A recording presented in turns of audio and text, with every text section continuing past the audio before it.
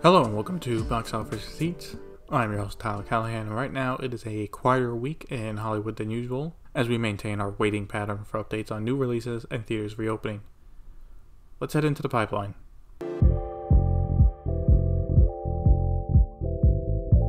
So I would say the biggest news coming out this week is Universal punting most of their horror movies until next year. The biggest of them are the Halloween sequels, each taking a year back respectively. So now Halloween Kills will come out October 2021, and Halloween Ends comes out October 2022. This summer, along with F9 and Minions 2, Universal was set to release the Forever Purge. Well, we got a new date for that, and that's coming out July 9th, 2021. A lot like Minions 2, it is getting almost an exact 1 year delay. Their other horror movie, Candyman, gets pushed to October, now coming out October 16th. To appease some fans, Universal and Blumhouse did release a short 30-second teaser for Halloween Kills, giving hints on how Michael Myers survived at the end of the first film. So all this sucks. It's clear Universal, a lot like Sony, has basically given up on this year and is trying to get everything in order for next year, which is not the worst move, especially given the situation the United States faces right now. Sony, for its part, also moved another movie to next year, the live-action adaptation of Monster Hunter, which was set for September. Now comes out next April. At this point, it is Warner Brothers and Disney that have the films that they really need to release, and with the sharp increase in cases in Arizona, Texas, and Florida, I don't see the August release happening. Assuming those states all enforced mask wearing and did a partial shutdown at minimum, you are not seeing a downward trend in cases and return to normal for a month at least. So under that timeline, oh look, Florida has the situation under control, let's open movie theaters. Yeah, even under that timetable, which would be great. Theaters would not open till September at least, but they are pushing for schools to open, so I don't know. Speaking of theaters reopening, theaters are now suing the state of New Jersey to force a reopen. The Big Three, AMC, Regal, and Cinemark, have filed the suit with the National Association of Theater Owners leading the charge, claiming a First Amendment right to reopen. The case is that some indoor buildings have reopened at a 25% or 100 person capacity, including museums, libraries, and churches. But others, like gyms in this lawsuit and movie theaters, are not, and have to remain closed. Not only that, they are to remain closed, with New Jersey giving no timetable on when they would reopen. Well, I may get some flack for this, but I support this move from them. This opinion is not just, oh, so I can go watch movies, but it's on the idea of, if churches can open, why not theaters? Both are usually smaller places people pack into, so if theaters can enact their safety plans, I don't see an issue with it. For museums, I do understand where they can open if it's big, because you can walk around, there can be easier social distancing. But yeah, if churches can open, so can theaters. At the very least, New Jersey should give dates for places like theaters and gyms to reopen with a limited capacity, so they know they don't have to keep waiting. But yeah, if you have different thoughts about this, let me know on Facebook. A small note about AMC, the theater chain has reached a finance deal that will inject $300 million into the company. This will help them stay afloat longer into the year as reopening gets pushed back more and more. From what I have seen from the details, this looks like a good deal. They get about $300 million and can possibly cut down debt by $600 million, which is also a good thing. I would say if theater companies are smart, they should be making backup plans of being closed till the end of the year and look at reopening around Christmas if things get worse. We do have a small box office update through the US, with Empire Strikes Back in first place for the weekend with $611,000. Thanks to Disney allowing drive-in theaters to show episode 5 of Star Wars, the movie has reached first place at the box office 23 years later, after its special edition release. This brings the total domestic gross to $290.9 million. I will say whenever theaters open, if they do show Empire Strikes Back, there is a small chance of it passing $300 million domestic, which would be very interesting. Going over to Shanghai, it looks like theater owners will be getting a subsidy from the government to help offset some of the losses they have faced so far from being closed.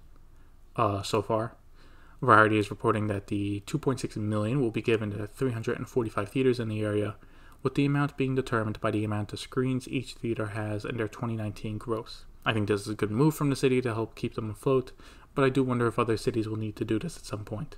As for the Shanghai Film Festival that is supposed to happen at the end of the month, no confirmation on that actually happening just yet.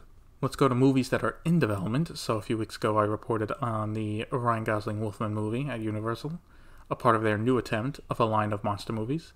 Well, they may have found their director. Deadline is reporting that Leigh Whannell is in negotiations to direct the movie.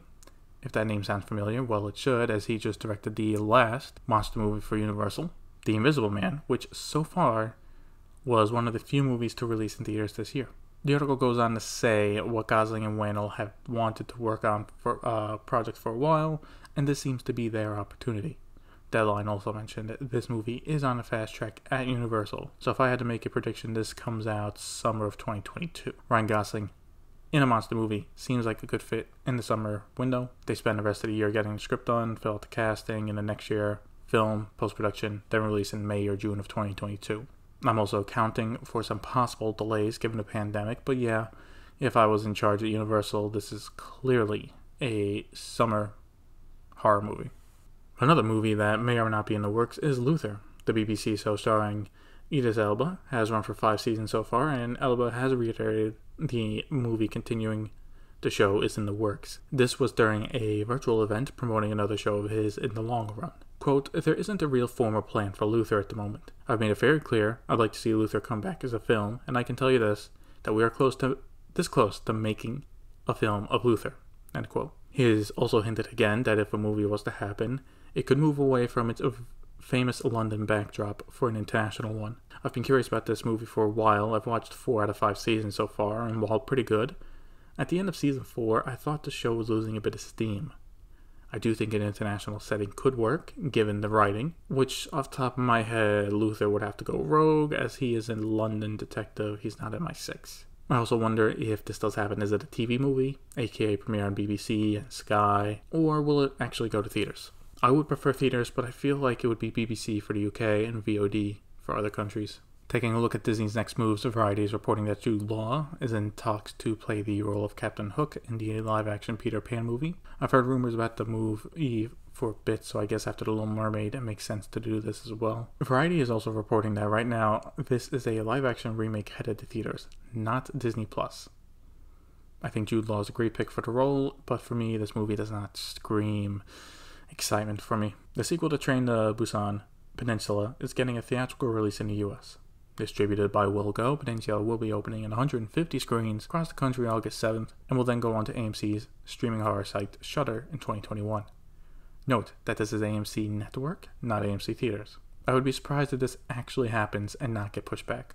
Though with only 150 theaters, and they are, so I would assume, okay with not getting the New York and LA market, then they could probably go ahead next month and see what happens with the limited release. So, VOD Premium is a bit short this week. The main story is Peacock's imminent launch, and like HBO Max, will not be on Roku and Amazon Fire TV at launch. The only thing said about this is a lot like Warner Brothers, they are stuck in negotiation terms for distribution. With now 2 major streaming services not on some of its biggest platforms, it does have me curious on what is going on in these talks. Either it's Amazon and Roku trying to flex their market share and getting a better deal, or Comcast and AT&T are like, nah, fuck that, you need us more than we need you. I know if they ever make a deal, we will not know the details, but I hope they leak so we know what the exact issue was. Besides that, Peacock will still be on a lot of options, including Apple TV, PS4, Xbox One, LG and Vizio Smart TVs, and Chromecast. Finally, if you're looking for some movies to watch on streaming or VOD, I have 2 to recommend, Palm Springs and Greyhound. Palm Springs may not seem like it, but is a romantic comedy that is perfect, being in your home 99% of the time for weeks on end. Greyhound is a simple World War II action movie. Not much on character development, but you see some tense fights as Tom Hanks leads ships across the Atlantic and faces off against Nazi U-boats. Palm Springs is available on Hulu, and Greyhound is available on Apple TV+. And that will be it for this week's episode of Box Office Receipts. If you have seen Palm Springs and Greyhound, let me know what you think on my Facebook page. Link to that is in the show notes. Thanks for listening, and see you next time.